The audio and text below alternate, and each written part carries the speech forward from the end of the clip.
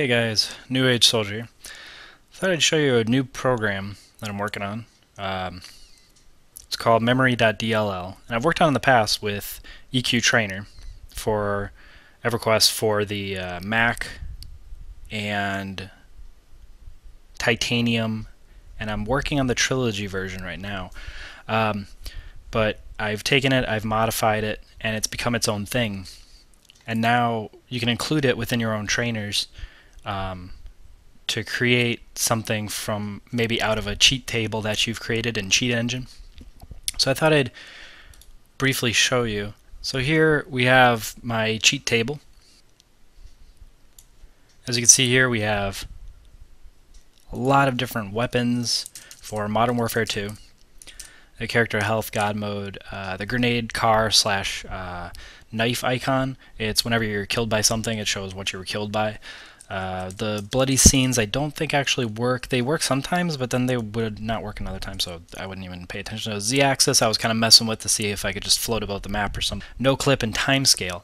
Now these are built-in cheat codes for the game, but you have to modify the configuration file, so I thought I'd just find the value for that and just use it.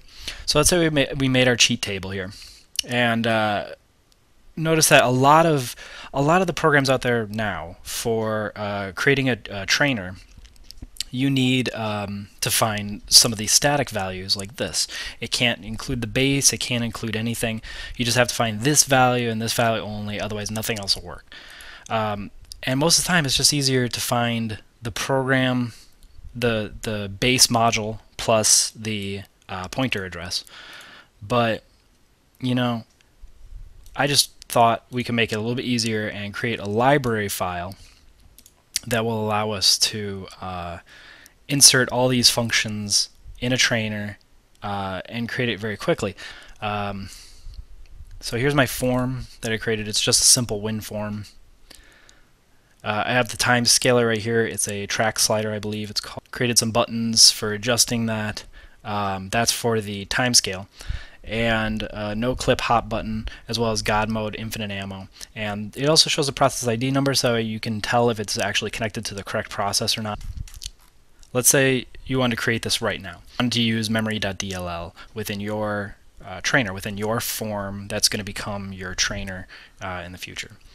So first you would add the reference. You'd right click, add reference, point to the memory.dll. You'd go down here to browse, find it, add it. It's now there. Okay, now it's added to under here, so under references you'll be able to see it. It's memory right there. Now we have to use it, so type in using memory. I'll just type it in again just to show you that it will actually come up and suggest that you want to use that namespace. So say yes, you want to use that namespace within this win form, and then you have to type in public or private, depending. If you wanted to use it within the entire form itself, you'd really want to put it outside of any sort of functions. So up in the upper portion right here, you'd want to type in basically this, public memory. You know, so we basically, every time we type in mem, we can reference to those functions within this namespace in an external library file. So once we do that, the only reason why I have to type in this right here is just because we need to find that process ID number for a certain process name. That's all. So you will have to type in just a little bit of code to get started. You're going to search the process list, which is what we're doing here. We're searching the process list, so we're going through every process in this on this computer. And once we hit a process name of IW4SP, that's what it is. I think they called it that because it's Infinity Ward.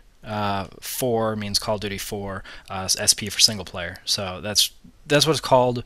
Like for example, if we wanted to use it for on something, let's say GitHub. If I right click on it and go to details here, it would be called GitHub. Not don't include the .exe.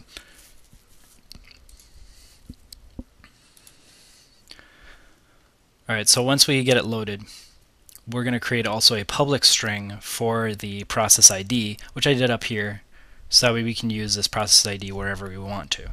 So public string, because it's a string, and then the variable name. You can come up with whatever name that you want to. So game process ID, and then we're going to use right here where we typed in see process. We're going to use that, the ID, and we're going to convert that ID to a string to store within this variable. The only reason why I said loaded here, it's just a simple Boolean, which means true or false. And then we're going to break that for each statement, so when it loops we can just stop it once we find the game process. Once we find a process called this, I'm going to break it and stop the loop. The loaded Boolean that I created here is for down here in the background worker. A background worker is similar to a timer. If you want to create a timer, timers are within the same thread, so every time it ticks, it will interrupt the form. It'll basically make it stutter or freeze or lock up as it's trying to process that information, because it's all within one thread. So a background worker will create two threads. One is the the main interface and all that sort of stuff, whatever's going on in that one, and then the background worker is a separate thread, so every time it's loading it won't interfere with your interface or anything else. So that's why I created this. I created an infinite loop within that background worker, and that's where I put this function to open the game process. And then that's why I created a Boolean down here for loaded, so that way basically once we find the process and we're all done, I'm going to go ahead and set it to turn off, and so that way every time it goes through this loop again right up here, it's basically saying if it's loaded it's going to return and stop. So I'm going to, if I were to build it, I created my codes.ini file which stores all the same values that I have within my cheat trainer. Like for example, here's God mode, which is base, which would be our base module. We don't have to actually type in the name. My program actually figures out what the base is, and then the pointer address. And you can create as many offsets as you want as well, but let's go down here to God mode.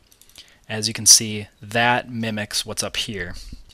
I also included the memory.dll. You must do that because the library file, it's getting the functions from it, so it has to be right next to the executable. As well as the codes.ini, I usually place it right next to here, but you can create subdirectories wherever, which we load within our program as well. Right here, which is just a string, and we use that string code file because here it says where the application started up at, look for the codes.ini, and the code file is being used right here within our memlib to read the integer of God mode, because the integer here will be obviously a 1 or 0 Boolean turn on or off God mode. So now we'll go ahead and open up single player trainer, and what I was saying before, the reason why I put it into the background worker to constantly check for is the game running is that way we can open this first and then open up our game, instead of having to open up our game, minimize, then go into our trainer. This way it gives you the option to either launch the game first or launch the game after. You can do whatever you want to, and eventually it'll hook itself to there and start reading that memory. So process is loaded. We'll go ahead and open up our game. As you can see, process 2600. If I go into Task Manager, right here, IW4SP, and I go to Details 2600 PID. So it's pointing to the correct program. So let's go into our game. Now, as you know, some of these special ops are very difficult. I can give you a pretty good example right here, how it says kill all 15 juggernauts on the oil rig. This probably isn't even possible. As well as High Explosion says kill all 10 juggernauts using only explosions and a knife. You'd be insane to even try this. So what makes you think I'm going to get 3 stars if they don't even think I can do it? So let's go ahead and play it. I'll play on veteran mode. And this is going to take just a little bit to load. I have this game on a spinning hard drive. Ready up. So let's go ahead and load up our God mode, infinite ammo, and we can press F2 if we want to use no clip, and we can also increase and decrease speed of the game using this timescale here. Let's go back in game. Alright. It's kind of a poor example because these weapons only have 1 shot in them, so actually it's a pretty poor example of infinite ammo. As you can see, God mode, they're not even hurting me. And if we go into no clip mode, which is F2, we can go ahead and fly around the map, do whatever. This is a built-in cheat, like I said, but you have to configure it. See, poor example of infinite ammo.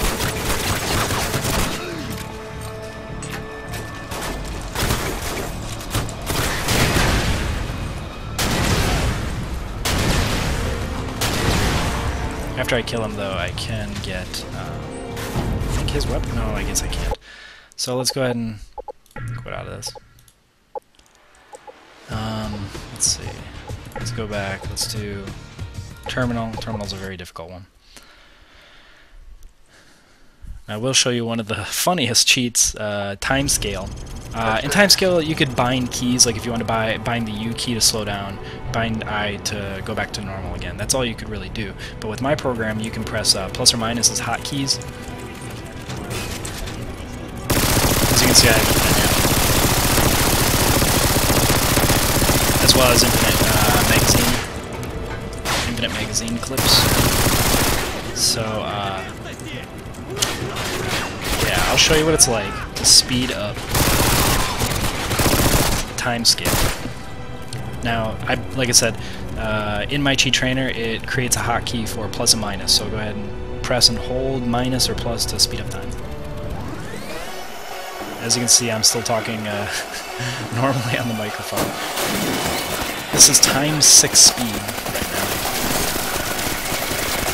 I almost can't even walk. It's impossible to press forward and backwards. Because I go flying all over the place. It's really good for if you have missions that you just want to go through, like you're tired, you're tired of walking really slowly through a mission or something like that, and you just want to just run, complete it because you know where you're going, and you're just tired of how slow it takes your character to walk somewhere or something like that. So let's slow it down. And I love how their voices speed up too. But if I slow it down, we can actually get it into slow motion. And we can just jump, fire. It's almost like the Matrix.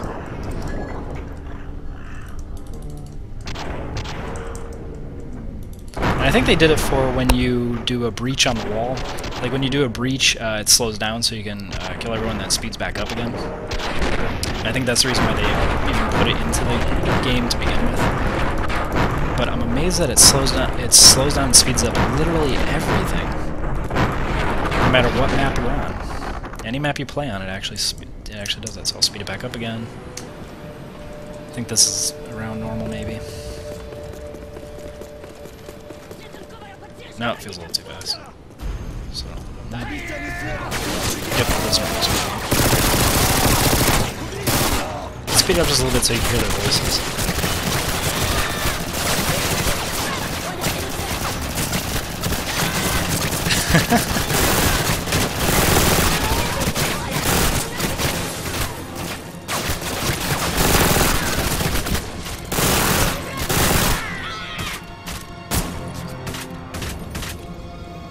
Yep, you're doing nothing there, buddy.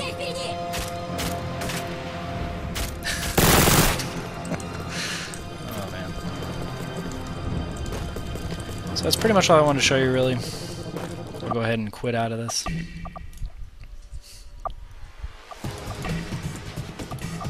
It also speeds up the menus, too.